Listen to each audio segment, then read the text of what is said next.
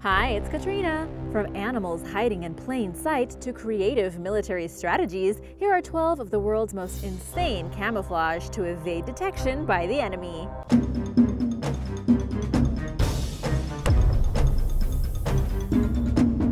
Number 12. Owls. Owls are some of the most effective nocturnal predators with their virtually silent wings, powerful eyesight, and sharpened talons to grab their unsuspecting prey.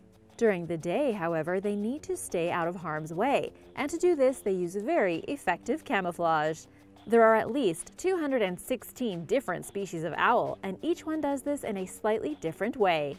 It's amazing how well their feathers allow them to blend into the background. Different species are native to different climates, and so reflect the common color schemes found there. It's not just their feathers that they can use to camouflage either. Owls are also able to increase their size or make themselves look small and skinny. This allows them to fit into the grooves and curves of a tree, for example, to make themselves look like a part of the natural structure. Owls are very difficult to spot. Number 11. Leaf-tailed gecko. The 14 members of the leaf-tailed gecko genus possess an uncanny ability to blend in with, as you can probably guess, leaves. Endemic to Madagascar, these tiny lizards are hard to spot, not only because of their amazing ability to blend in with their surroundings, but also because they are nocturnal, emerging to hunt only at nighttime. They are easily recognized by their broad, leaf-shaped tail that looks pretty much exactly like a dead leaf. The most unique species of leaf-tailed gecko is arguably the satanic leaf-tailed gecko. Intense name, right? While little is known about their diet in the wild, it seems this species feeds on everything they can get their paws on, including crickets, flies, spiders, cockroaches, and snails. Larger leaf-tailed gecko species even eat small mice. The creature's tail looks so much like a real leaf, it even has missing chunks that resemble parts of a leaf that have rotted away or been chewed on, something writer Matt Simon from Wired accurately refers to as a testament to natural selection. Not only can the gecko also change color to match its background, but it has a flap of skin that helps prevent it from casting a shadow. If they do get attacked, they won't hesitate to snap off their tail, leaving their enemy holding onto their dead leaf instead of the crucial body parts. Over time, the leaf-like tail will grow back. Like other geckos, they will also bark, scream, and hum at the attacker to try to scare it away. If all else fails, they will open their mouths to show off their reddish tongue and mucosa and try to bite. Their eyes will also turn red, hence why the native people of Madagascar fear this gecko just like they fear the eye. If they see one, they think it is a bad omen. Number 10. Psychedelic camouflage. The advent of something called razzle-dazzle camouflage during World War I worked based on the philosophy of confusing the enemy rather than hiding from them. It was developed for British merchant ships in response to the effective and highly destructive attacks by German U-boats, which sank 5,700 vessels, killing 12,700 non-combatants. Since traditional camouflage was designed for terrestrial warfare rather than marine settings, a new innovation was needed for protecting British vessels. Norman Wilkinson, a Royal Navy Volunteer Reserve lieutenant who was a painter, graphic designer, and illustrator at his day job, designed Dazzle, a highly conspicuous camouflage involving brightly colored cubist and geometric designs, as well as swirls and other abstract shapes that were impossible not to notice, and which were meant to confuse German U-boat officers. The wild and crazy patterns made it difficult for enemies to gauge the ship's size, speed, direction, and distance. It was also hard to know which end of the ship was which. There was little margin for error when it came to shooting torpedoes, so by complicating an officer's ability to calculate the ship's position and where it was heading, an entire ship could be saved. Number 9. Household cavalry camouflage. The household cavalry of the British Army is made up of its two most senior regiments. Their job is to protect the Queen and to publicly represent the British military both at home and abroad. In late 2017, the Household Cavalry posted an image on Twitter of 6 camouflaged soldiers in the woods in Salisbury Plain, a chalk plateau in southern central England. They're so well hidden it's virtually impossible to identify where the soldiers are in the picture. The soldiers also released an image of themselves in the same setting, but partially revealed, offering clues to the soldiers' locations, as well as a photograph revealing the answers to the puzzle. How many soldiers did you spot without cheating? Let me know in the comments below. Number 8. Buff-tip moth. The buff-tip moth is a common medium-sized moth species that is found throughout Europe and Asia, all the way to eastern Siberia. It can normally be seen from May to July, if you're able to spot one, that is.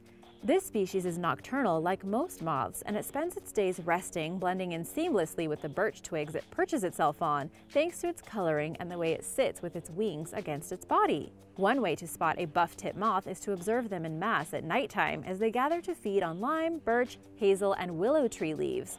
Thankfully, while it's normal for buff-tip moths to completely strip a branch of its foliage, they rarely cause serious damage to a plant. If you want to see one of these cleverly disguised creatures during the day, look very closely for an insect that resembles a broken birch twig. Number 7. Island camouflage.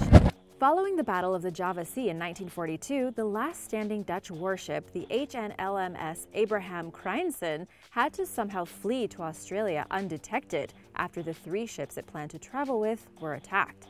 The slow-moving minesweeper, which could only travel at a maximum of 15 knots and was equipped with very few guns, had little chance of escaping without somehow disguising itself from enemy eyes, particularly Japanese bombers from above. But how do you hide an entire warship? Sounds impossible, right? Actually not. After desperately brainstorming for a solution, the Kreinsen's 45-member crew decided to disguise the vessel as an island. They traveled to nearby islands, felled and gathered as many trees as possible, and brought them back on deck. Then they covered as much of the ship as possible, arranging the trees like a jungle canopy and painting the remaining exposed parts of the ship to resemble rocks. To avoid detection by the enemy, the crew did not move the ship during the day. After all, a moving island would have blown their cover. The vessel sailed throughout the night, and as dawn approached, the sailors would anchor it near real islands, hoping to maintain its disguise among Indonesia's 18,000 islands. The ruse worked, and after an 8-day journey, the Kreinsen was reunited with Allied forces in Australia. Number 6. Russia's new spy drone. In mid-2019, Russia revealed its new combat surveillance drone at its Defense Ministry's annual military expo outside Moscow. The wheeled, remote-controlled machine looks a lot like a snowy owl with its wings spread, which makes perfect sense since the species can be found in parts of the country and because it probably blends in well in the frozen Siberian tundra, at least from a distance. Up close, the disguise is far less impressive and more closely resembles a sedated, cartoonish owl with a window in place of its beak, rather than a lifelike, fierce predator. Its developer disagrees, however, telling the state-run TASS news agency that the drone's incognito appearance allows it to approach targets unnoticed. To their credit, as silly-looking as the drone may seem, the U.S. intelligence community is also reportedly working on its own owl-like drone, suggesting that this type of camouflage may be pretty effective after all. The 11-pound unmanned drone is equipped with a laser beam for guiding artillery and aviation, according to the ministry's Zvezda news channel. It can fly for up to 40 minutes at a time and is capable of identifying targets up to 33 feet away. Number 5. Tasseled anglerfish. The tasseled anglerfish is common in the reefs around Australia. You can stare at images of this fish for ages without spotting it. Its camouflage is so good in between the sponges and the seaweed.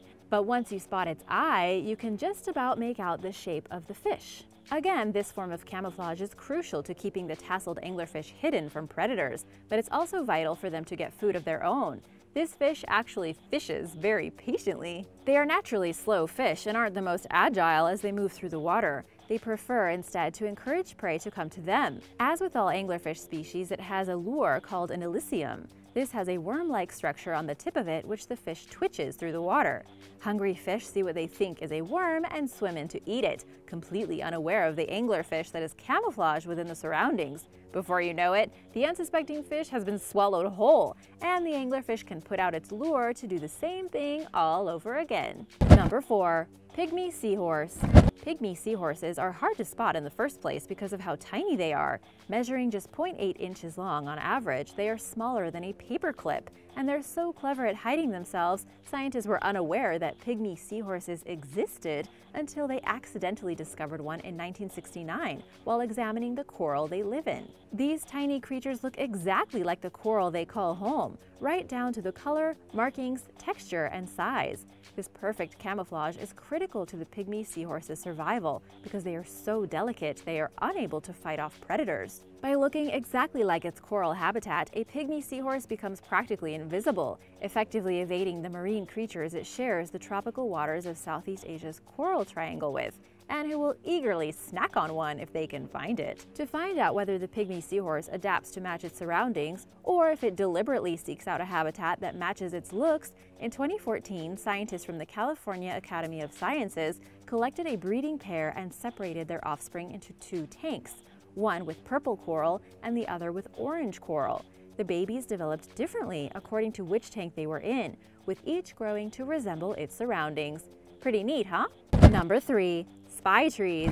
During World War I, the French, British, and German militaries used something called observation trees. These fake trees enabled soldiers to get closer to the front lines in a way that enabled them to avoid drawing lethal attention to their presence, and which allowed them a closer look at the enemy's operations. The French were the first to employ this innovative strategy in 1915, and they taught it to the British shortly thereafter. Then the Germans caught on and adopted the tactic. This method of camouflage involved a lot more than simply making a fake tree.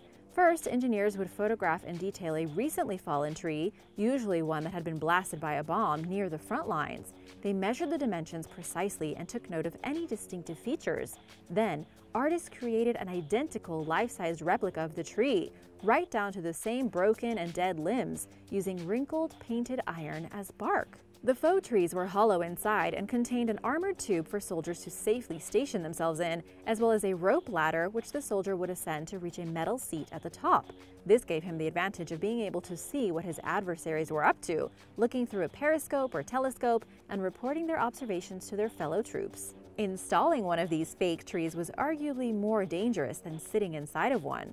To avoid enemy detection, this was often done under the cover of night, with engineers stealthily removing the fallen tree and fixing its replacement into place. Number 2. Gray tree frog. The gray tree frog is a small species that grows to just 1.5 to 2 inches long and is endemic to the eastern US and southeastern Canada. Its scientific name, Dryophytes versicolor, owes to its ability to change its color from gray to brown and green for camouflage purposes, depending on its surroundings. These warty frogs change color more slowly than a chameleon, but can still transform in seconds. When they're in unnatural habitats, they generally remain gray, and when they're cold, they tend to be gray or dark. They can also adjust their coloring to have blotches on their back. Generally speaking, gray tree frogs change color to blend in with tree bark. The species relative, the Cope's gray tree frog, is found in much of the same geographic range as the gray tree frog, and the two are virtually indistinguishable from each other. The gray tree frog is a little bigger than the Cope's, it has bumpier skin, and its call is more musical. You'll have to look closely if you're hoping to spot one of these frogs. They're nocturnal and spend their days resting on trees and shrubs, which they blend in with seamlessly. Number 1. Octopus. The octopus is arguably by far the most intelligent creature that uses camouflage. They can easily change color and use it as a very advanced tool. Unlike other animals whose camouflage comes from constant colorations, an octopus can change its color depending on its needs. They are able to do this because they have chromatophores beneath their skin, which use a combination of pigment, nerves, and muscles to change their external appearance. They are thought to change based on thought alone, so once the brain of the octopus, or one of their brains, gives the signal, the color change ripples through its body. Octopuses can also change the texture of their skin to mimic their surroundings.